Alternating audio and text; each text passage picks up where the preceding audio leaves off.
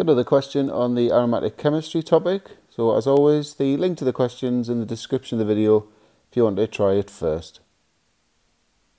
So mechanism to start, I've already written up the reaction between the catalyst and the chlorine.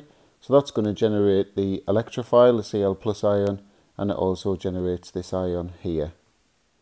Next part of the mechanism, we take a pair of electrons from the pi electron cloud in the benzene ring to the electrophile, and that's going to create this intermediate. So I've chosen to put the substitution here. So we show the hydrogen, obviously the chlorine's now attached, partial electron cloud, open where the substitution's taking place with a positive sign in. We take a pair of electrons from the CH bond back into the ring, and that gives us the product chlorobenzene and an H plus ion. And the final part of the mechanism to show how the AlCl3 behaves as a catalyst, we take the AlCl4 minus ion formed here, react that with the H plus ion, get the catalyst back, and we also make an HCl molecule.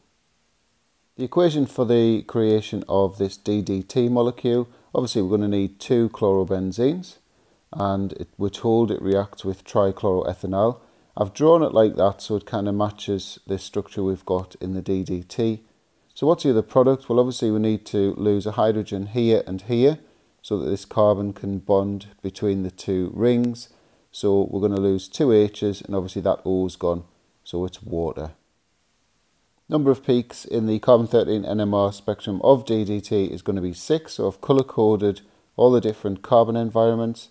So we've got some symmetry in the molecules, so they're equivalent to each other. These two are equivalent to those two.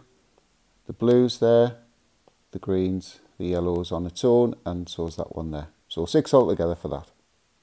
Part C, why do we get a mixture of products when chlorobenzene's nitrated? So a couple of answers you could give. Substitution can occur in different positions on the ring, or multiple substitutions could occur. And finally, really common question this one, why is phenol more reactive with chlorine than benzene?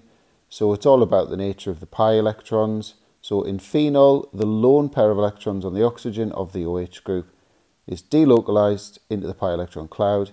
That gives the pi electron cloud a higher electron density, and it means it can polarize a chlorine molecule. In benzene, we need to say the pi electrons are delocalized, so they have a lower electron density, and that means that benzene is unable to polarize chlorine. That's why it needs a catalyst in its reaction.